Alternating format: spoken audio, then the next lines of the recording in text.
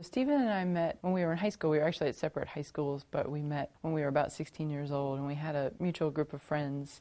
We had a lot of similar interests. A lot of them might be classified as countercultural interests, and we were worried about the environment before it was cool to be green, and we were interested in alternative music and art. And so there was a pretty good culture of those things where we lived, and Stephen would work on zines, and we would get literature from around the country, and we found some interesting books. And one of the books that influenced us most, I don't know what you think, but that influenced us most was the $50 Underground House book. And I thought, oh wow, it'd be super cool to not have a mortgage and not have to work 40 hours a week. We were both disillusioned with the whole go to college, get a job, get a mortgage, be a slave to the wage machine. So we were looking for alternatives to that. And it took a long time, a lot of trying and a lot of evolution and a lot of talking to people to realize more what we thought the issues and the problems were and what some of the potential solutions were. So when we were trying to figure out what culture was and what we thought was wrong with it and how to deal with it, we did a lot of traveling.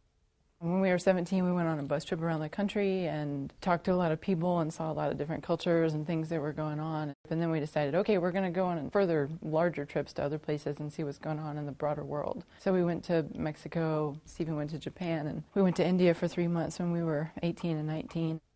The traveling really brought home the idea that, to me at least, that happiness was more, what you were doing, your community, hanging out with the people that you loved.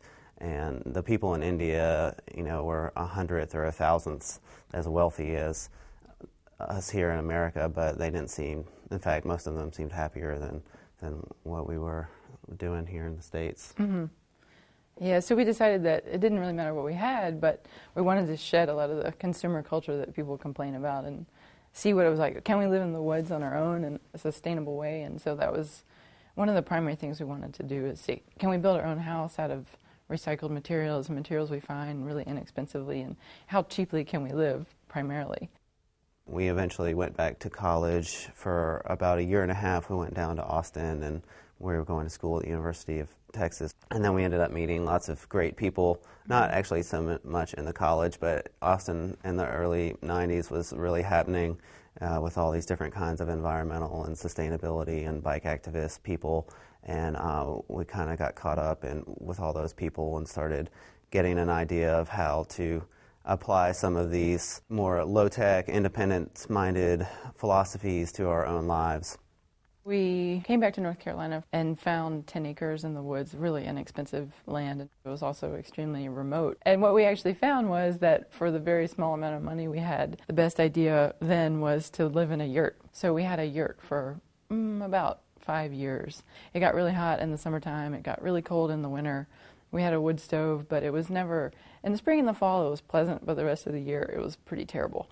So that's because it was pleasant outside. If it was pleasant outside, it was pleasant in the yurt. Yeah. So that taught us a few things, one of which is that insulation is pretty important. And then the yurt collapsed in a snowstorm in 2000, so we learned, okay, it's important to put a little heft into your structures, and we have to worry a little bit more about the engineering with the next house we build. We still wanted to live in the country, and we were still kind of hung up on this country life thing.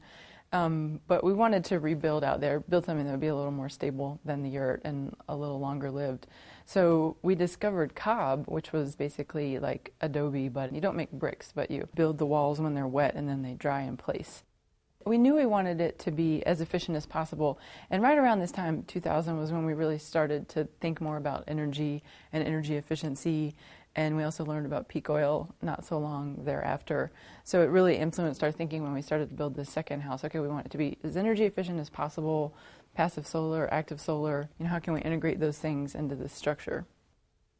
We were also starting to understand the importance in energy, but also for any kind of independence locally, that you needed to use things locally and build things locally, and to also have an aesthetic to make things attractive and to make them look good, as opposed to just being a kind of cattywampus yurt that collapses in a big snowstorm. Simultaneously to deciding to build the Cobb house, we were also thinking about what we wanted to do career-wise and work on the house part-time and have jobs part-time. So Stephen started working as a restoration carpenter which was a very good choice of a career because there's a lot of old buildings in North Carolina, and also because it gave him building skills which we had lacked severely, even though we decided to build our own house out in the country. And you can tell if you go and look there, you can see the evolution of our carpentry and wiring skills over the years. Whenever we would try and work on house projects together, not so much the design of the house, but just a physical project where we would try and build something together, we would get in arguments. And Stephen would say, oh, you do it this way, and I would say, I don't want to listen to you, I'm going to do it my way, or it just led to lots of arguments. I realized one day that it would be better if I had my projects and Stephen had his projects. And so he was starting to work as a restoration carpenter. He could do the carpentry. I don't really like doing carpentry. So he became the carpenter on the project, and that left me with the plumbing and the wiring. And I didn't especially want to do the plumbing and the wiring, but I thought, okay, I can do this. I'm going to learn all I can about plumbing and wiring. I'll take over this part of the project. And then it turned out that I actually really liked it. It's kind of a jigsaw puzzle, and it's pretty interesting, and there's 14 different ways to accomplish one task and all kinds of different materials. And so I did do most of I guess I did all of the plumbing in the house. And then I got to the electrical part, and it scared me a little bit because it can kill you dead, not just flood your house. And I read books, and I talked to people, and I really was just not progressing. I wasn't really getting anywhere on the wiring front because it scared me a little bit. So I thought, I really need to learn a little bit more about this. And I also wanted to have the house run off of solar electricity. So I started reading books about solar electricity and more books about wiring, and I would talk to friends. And the more I became educated about it, the more I started to like it. I liked it so much that I eventually decided to go to school to become an electrician, and specifically to become a solar electrician. But the house work was prior to that, so it's not perfect, I would say, but it was really educational. And it's interesting that the thing I was most scared of in the house is the thing that I now do for a living. I'm a licensed electrical contractor and a licensed solar installer, and I teach people all over the country how to design and install solar electric arrays. So it definitely, just the act of house construction set Stephen off on his career path and me off on my career path as well. Our house got its certificate of occupancy. It was everything we had dreamed about when we were 18 years old. Here we are in the woods. And then comes peak oil. And we both started to read about peak oil. Basically, we had a realization that, okay, we built a really sustainable house, but it's not in a sustainable location. Even without any kind of peak oil or climate change thing, I think we ended up feeling we would have felt very isolated, and as if we had kind of gone down one road as far as we could. And so the decision was made to kind of turn around a little bit, go back down that road, and kind of move into the city. When everybody talks about green building or sustainable building, a lot of it has historically been focused on how do you build a new green house. And we said, well, maybe you don't have to do that. Maybe we can move into the city. There's a lot of embodied energy in existing infrastructure. We can take one of those houses and make it green. The idea that just us doing this and reducing our carbon footprint and using fewer fossil fuels didn't seem like it would have that much of an effect, honestly. So I felt, and also we had this desire to build community, so the idea of writing the book and teaching and educating and not just making it so it was something that we did in isolation, because that's what we had done before. We had done something in isolation. And here, part of moving into the town was to promote this idea that, hey, this is doable where we live, where we already, in the infrastructure that we already have, we can retrofit what we have, and here's how we did it. And not that you have to do it exactly like we did it, but here we are, we're taking a house that everybody else is living in and making it happen right now. So to make the idea of this excuse, we meet so many people that say, oh, I just can't wait till, I've saved up enough money and then I can go live off-grid in the woods in a little straw bale house that I built. And, well, that's fine if you actually live and work and hang out in the woods all the time and you're commuting over there to the woods, then by all means go build a house there and make it so that you don't have to drive back and forth to the woods. But if you're actually hanging out in the city and working in the city and doing things in the city, maybe you should think about doing things here where you are. So that was a really important motivator for us also. And people make a lot of excuses when they have old houses that it's just, oh, it's too big a hurdle, I can't even get started, it's just never going to work. And so the book is project by project and saying you don't have to do everything all at once. You know, there's lots of steps you can take. Some of them are ridiculously easy, like switching out your light bulb. Some of them are harder, maybe putting on a new roof or doing rainwater catchment. But there's all these projects you can do to make, basically any house you can make a net zero or energy efficient or fossil fuel free house if you put in a lot of time and effort. One of the other comments that Stephen and I hear a lot is also, oh, I can't do that because I don't have a ton of money and you have skills to do that. Stephen's a carpenter, you're an electrician, you know, I don't have those skills, so what am I going to do? I don't have money, I don't have skills. And we didn't have these skills when we started. It was a process of accumulation of learning over time. You know, we just had to start. You start building things and you do things wrong, and then you learn a little bit and you talk to people and you go back and start over. And people make a lot of excuses not to get started. The Carbon Free Home book is really quite focused on residences, retrofitting specifically existing buildings, existing homes to be energy efficient. Although it does have projects for people in apartments and not necessarily renters. that in renters. You don't have to be a homeowner to use it.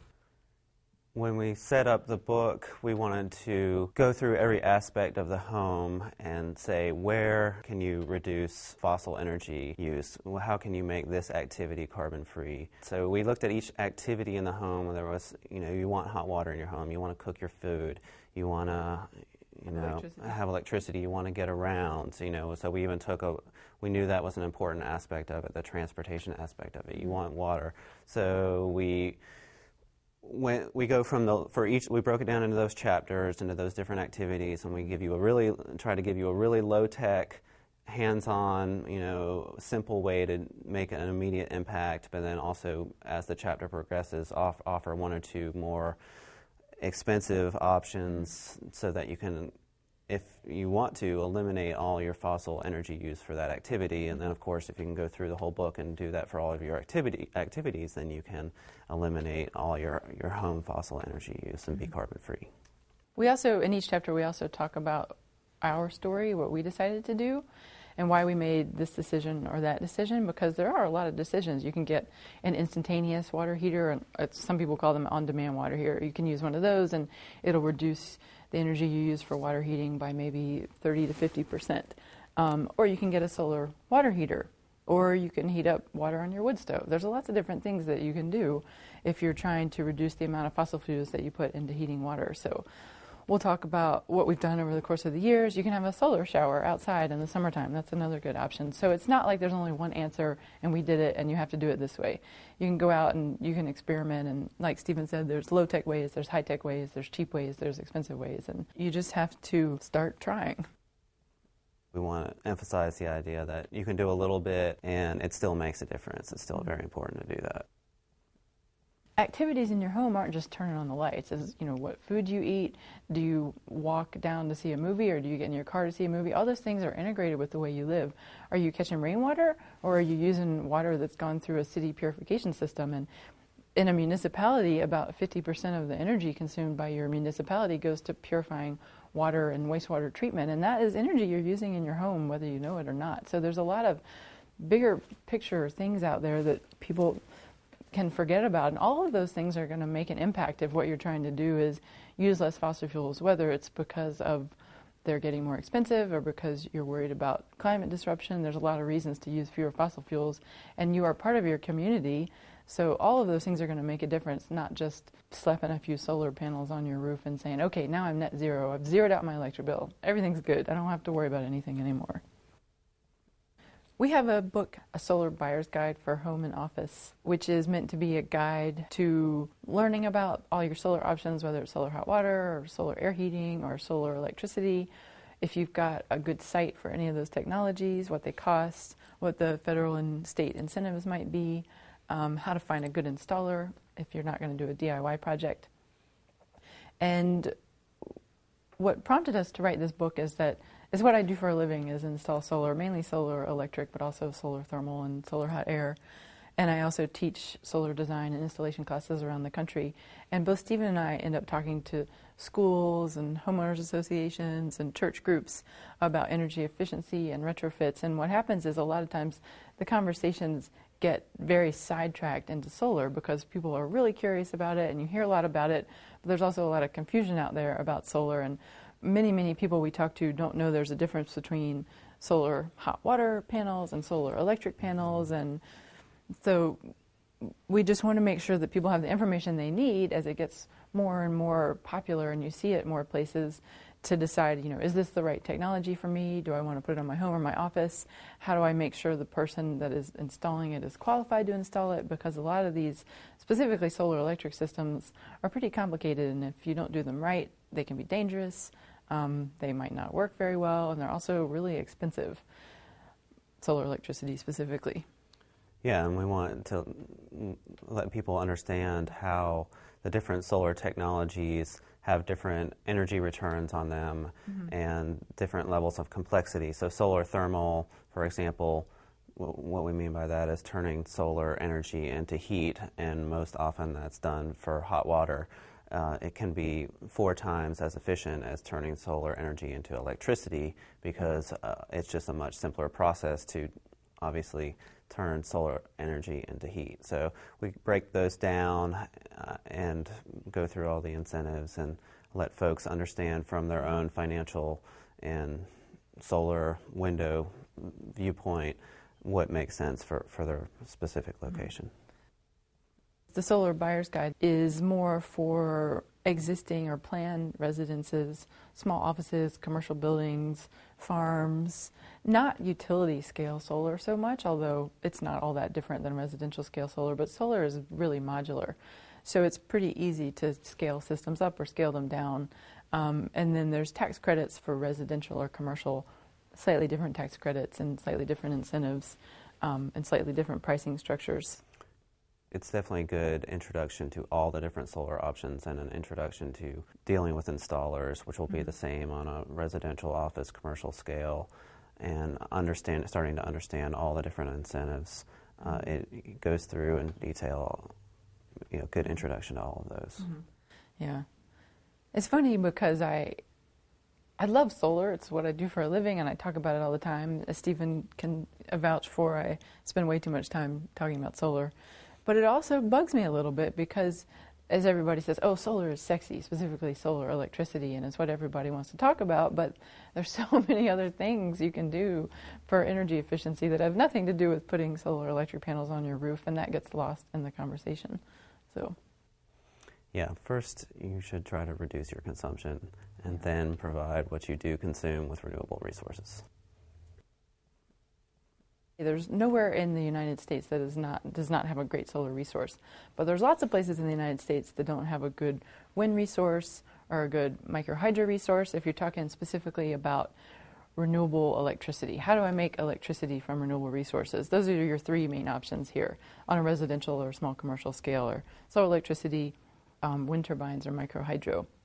And solar is the only one that can be put anywhere in the country as long as you have a wide open solar window, and it can be very tiny, it can be medium sized, it can be very large, so it's just incredibly flexible in that aspect. But then solar has this advantage that it can provide heat right where it's needed in your home, and that's totally underutilized for hot water and for home heating. So in that, it is definitely unique. And so our book tries to analyze all those options in one go and not think about just electricity. Think about all the different ways that you can use solar energy. It doesn't mean that it's necessarily the least expensive way to get electricity. You can buy electricity from the fossil fuel plant that's taken tops off of mountains in West Virginia. Lots of times microhydro is going to be a less expensive way to get renewable electricity than photovoltaic panels, but at many places you can't use a microhydro turbine. It's just solar you can put pretty much anywhere. But you can buy, if you do live near a large wind resource, you can oftentimes buy green tags or green credits through your electrical company, and that's often a fabulous way to get renewable electricity into your home by by subsidizing that on a large scale. So that's definitely something to think about as you analyze your renewable electricity options. And 99% of the systems that I design and install now are interconnected with the utility grid, meaning the wires running down the street that go over to whoever your utility provider is. And that is a very new thing in the United States. It's only been about 10 years, barely 10 years that's been going on in the United States. It's been going on longer in Europe, but 10 years we've had solar electric that you can feed back power to the grid and then it'll go into your neighbor's house whether they know it or not. So that's a very new thing. It used to be that all the solar electric systems were off-grid standalone systems, and so that has been a paradigm shift in solar electricity. It really has changed the way that people build and design systems. It changes the efficiency and the cost and a whole host of things. And that is the main reason that solar electricity has exploded in popularity now, is because it doesn't have to be a little off-grid system. You can build a system, put it anywhere, and spin your meter backwards all over the country now. So it really, that's why we're seeing so much more solar electricity, is this ability to feed back into the power grid. The country with the most installed solar electricity right now is Germany, and a lot of people have heard about that. Oh, there's solar panels all over the place in Germany. If you're a solar installer, what you talk about is something called peak sun hours, and that is the average amount of good sun you get per day on a year-round basis. Where we live in North Carolina, we get on average 5 peak sun hours a day. That includes rainy days and cloudy days and everything all combined. We just say on average you get about 5 really good solid peak sun hours. In Germany, the average is about 3.5, a little more than 3.5, 3.5. But Germany has 10 times more solar electricity installed than the entire United States. And the reason is not because they have more sun. Obviously, they don't have more sun. What they do have is better public policy that incentivizes solar electric installations. And what happens is, if you put a solar electric panel in Germany, it might, over the course of a year, produce slightly less electricity than if you had put it in North Carolina, but it's still going to work fine. It might produce 15 or 20% less electricity cumulatively, but it's still going to work great whenever the sun is shining. So that might affect the efficiency of the system a little bit, but it still is going to be a perfectly functioning system. And so what you see is that every single place in the continental United States has more peak sun hours than Germany. Every single place. Washington State, Vermont, Pittsburgh, Pennsylvania, everywhere has more sun than Germany. So obviously, there's no reason for us not to be installing solar electricity here if it works great in Germany. Germany has something called a feed-in tariff. Anyone who's producing solar electricity gets paid a little bit more per kilowatt hour. And we're seeing that happen in some places in the United States, but right now there's really a mishmash of incentives. You've got a federal tax credit, and then on the state level you might have rebates or tax credits. Some places have feed-in tariffs where you get paid for what you produce. You get a little more cents per kilowatt hour. You'll also see some really cool new things coming down the pipeline where you've got community-supported clean energy where you can get loans from your community to put solar in, and you might have systems that are financed by the installation company, so there's $0 down up front. And like I said, it's only been 10 years that we've had interconnected systems in the United States, and they're going up the bell curve, so we're seeing more and more, and as it happens, there's more creative ways for people to get solar on their house or business. That's definitely one of the reasons we wanted to write the solar book, is to go into all these different financing options and make sure that folks understand, not only are there all these different ways to use solar energy, whether it's solar thermal or solar electricity, but there's also all these different options when it comes to solar electricity for financing, and even sometimes you don't even have to pay anything up front, and then you can just get this solar electricity panels installed, and then you have a reduction of your electric bill, and it's an amazing thing.